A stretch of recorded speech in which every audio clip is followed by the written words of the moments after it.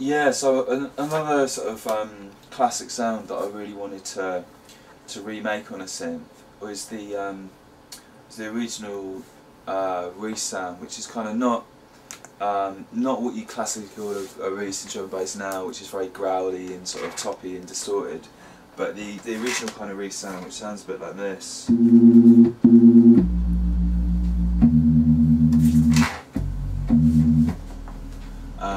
And you know, there's famous old drum and bass tunes like Terrorist by Ray Keith use this sound, and it's really you know, you're getting a lot of newer guys like comics who sort of have really brought back this sound, and it's a wicked sound. So I really got into trying to recreate it. I mean, you can actually find samples of it very easily, and you could use those. But I was having trouble with the low end of it, because it's kind of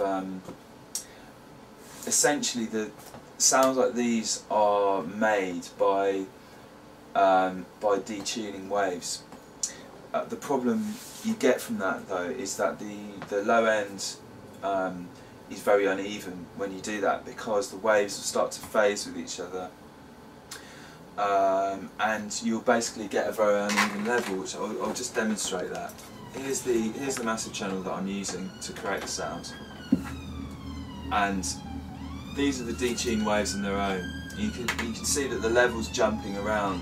So really what you want to be able to do is take some of the very lows out and layer it with another sine wave to get like more of a solid sub.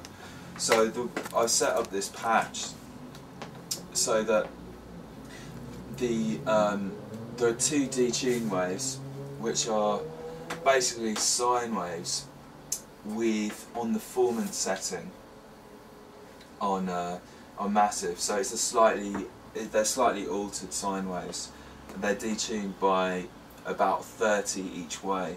It's actually important to do this within the oscillators rather than within the unison section in massive, because if you apply the detuning within the unison, it affects every oscillator, and you want to have one clear oscillator that's not being detuned, so that you can actually add the solid low underneath. And for this I've just got a basic sine wave which has got no detuning at all, and I've routed it so that the detuned waves are all being routed through filter 1, which has got a very slight high pass on it, so it means that all the lows are cut out of it. There's no movement on the high pass. And then mixed in with that I have the plain sine wave going through filter 2, and it's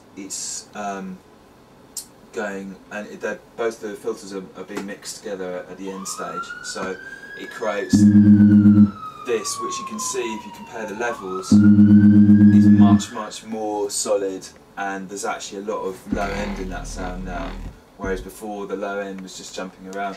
And there's a lot of different sounds like these. I mean, I'll bring up another one quickly, which are, this is a kind of, again, quite reminiscent of some of the bass sounds that comics have been using recently, and actually with this one it's detuned triangle waves through a low pass to give it a bit more sort of tonal movement, so it's not completely static all the way through.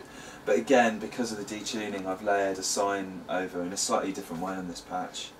But it's important to do that to actually get that real low end to it. Otherwise sounds like these are very inconsistent, and they're generally quite hard to work with, but this is the solution to getting them to sound right in the mix.